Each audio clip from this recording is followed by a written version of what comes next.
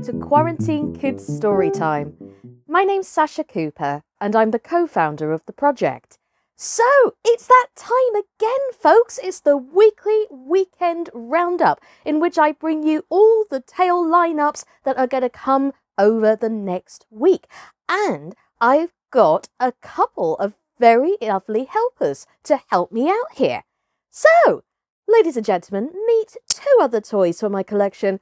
This is Ollie, the owl, and this is Owlivia. They are here to help me deliver this weekly weekend roundup today. So, Ollie, what's coming up first? Well, it's actually a very interesting one. We've got Flintlock Bones and the Scepter of the Pharaohs by Derek Culty. And all I can say is it's getting exciting. I am taking flight at the excitement. Thanks, Ollie. No, it is indeed very, very true. In fact, next week, Flintlock Bones is going to finish. And this week, all I can say is, in terms of editing, Jack and I have had the most fun with these two chapters for this week. So, just to give you a little sum up, they're going into the caves and they stumble across Moriarty as well as a team of mummy zombies. What will happen to Flynn and Red? Keep watching to find out. As it's unlisted, again, a huge thank you to Scallywag Press for letting us do this with the condition that this goes on unlisted. The playlist will go at the end of the video for you to check out. And of course, you can see it evolve on our social media platforms as well. Now, I'm going to hand over to Olivia, or Owlivia, I should say, for the next tales. Owlivia. Yes? What's coming up next? Right, well, very exciting ones actually, Sascha. What's coming up is, well, Christine Hounslow, I believe's back. I like her. She reminds me of my mummy. Does she really, Owlivia? Yes, she has a lovely voice. She's very kind. And I believe she does these tales for her grandson as well. And I love this tale. It's come back. It's actually Harry and the Robots by Ian Whybrow. That's coming up today as well. And tomorrow, the lovely Coull, who I cast as my soul sister. I love her voice too. She's coming back with the incredible book-eating boy by Oliver Jeffers. Yay! Thank you, Owlivia, for that rather enthusiastic introduction there. Yes, you are quite right. Christine Hounslow today is going to be reading a wonderful classic with a huge thank you to Puffin Books, who are an affiliate of Penguin Books. In fact, they're part of Penguin, I should say. I do apologise. Anyway, the fact is, this was done quite a few weeks ago, and it's now being brought back with the new extensions to the Penguin reading licence, which goes on to the 31st of March next year, 2021, if you're listening or viewing back in future views, okay? Also, Harper Collins is also taking part in the extension of their licence to the 31st of March next year. And this is where Coull comes in, because her book, which is The Incredible Eating Boy by Oliver Jeffers, that's part of Harper Collins as well. So a huge thank you to Harper Collins for bringing us this wonderful magic. So, as for The Invisible Man, we left it this week on a very interesting note. And I know I say this every week, but Daniel R. Brown, who reads these books, has been absolutely amazing. And he concludes this tale next week. We've only got 3 more chapters to go, folks. That particular one is suitable for teens as young as 12 upwards. And of course, all the tales here are really appealing to those young at heart. So I hope you are enjoying the tales so far. Now, I mentioned magic earlier on.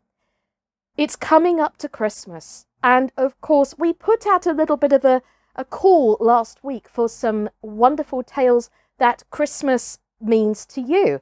And, well, what I could say is we put it to the team of readers and they're very enthusiastic. So, over the next few weeks, you'll see that the reading team will be bringing you some Christmas-themed stories coming up as well as I will be sharing some wonderful classics over the Christmas season as well, which include Eric the Elf, which was written and read by Phil Humphreys, who's part of the team. So, over the Christmas period, the Eric the Elf stories will be coming up again. I know Annalisa Kadri has got some wonderful Christmas tales planned as well, which she's going to be sending us soon. Christine Hounslow, I believe, is planning some Christmas tales, as well as Claire Coull, so keep your eyes peeled for those.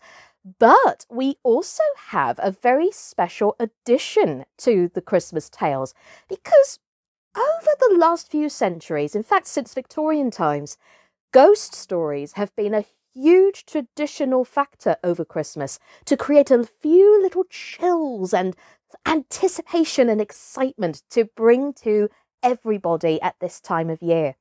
And we have 3 readers lined up for this particular section.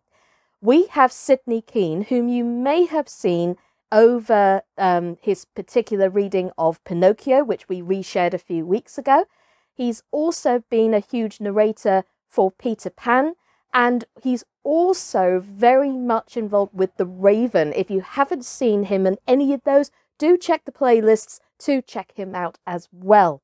Now, Jack Chandler, who's been doing the Flintlock Bows, is also doing something. But I should mention what Sydney's doing. He's going to be bringing us the magic of Oscar Wilde to this particular section with The Canterbury Ghost. So keep your eyes peeled for that. Jack Chandler is also bringing a fabulous Charles Dickens short story that he did for this as well. And it's not a Christmas Carol. I know it's overdone. Don't worry, it's not a Christmas Carol. It's actually to do with The Signalman, which has been recorded as one of the greatest ghost stories ever told, as well as Oscar Wilde's ghost stories as well. The Canterbury Ghost is also in the top 10 of favourite Christmas ghost stories as well. Now, you may be wondering as well, where on earth is Andrea Rose in all this? Well, she's going to be coming back as well as part of the Ghost Season 2. In fact, when she's not reading Aesop's Fables or doing any sort of acting for us, like in Peter Pan and the Raven, for instance, one of her biggest strengths is she's classed as a scare actor. Now, obviously, for those faint at heart, this obviously does not mean that she's going to do anything too scary for the channel. For the adults side of things, scare acting, of course, if you think of things like the London Dungeon and all those kinds of wonderful events sort of things, as well as on film, you know, that is one of her biggest specialities. But obviously this will be toned down for the channel as well, so watch out for Andrea Rose as part of that as well. And Cassie Hardy as well is going to be bringing us her wonderful take on some Christmas tales too. So that's a little selection of what is coming up over the next few weeks.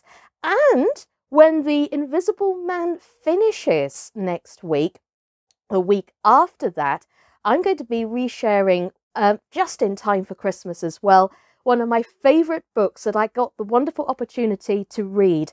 It's Rumer Godden's The Doll's House, especially as it focuses on the world of toys. So we go from one extreme with a little bit of mystery with the Invisible Man to Rumer Godden's magic as she brings her dolls and the doll's house to life. And we see the wonderful relationships of the dolls as it develops. And again, a huge thank you to the Rumer Godden Association for granting me permission in the first instance to read this wonderful book as well. So thank you very much, Rumer Godden's daughter, out there as well, for granting the permission too. Her name is checked also on the video, just in case you are interested. So keep an eye out for these wonderful things coming out. Oh, and of course, don't you worry, there will be some more announcements coming for the Nutcracker, which is our big show that will be coming out over the Christmas period. Alice and I are currently adapting the book of the Nutcracker by E.T.A. Hoffmann, which is proving to be a bigger job than we anticipated. So please bear with us whilst we basically get it all together and we get our wonderful cast together as well for a Zoom rehearsed Panto-esque raid, which I'm very excited about. I cannot wait to direct this one. Anyway, in the meantime, guys, thank you as always for supporting the channel. Please don't forget to subscribe and click all notifications so you don't miss out on any of the tales going forwards. In the meantime, my name's Sascha Cooper, and this has been Quarantine Kids Storytime. Take care, everybody. Stay safe out there, and we'll see you for our Christmas season very soon. Bye-bye.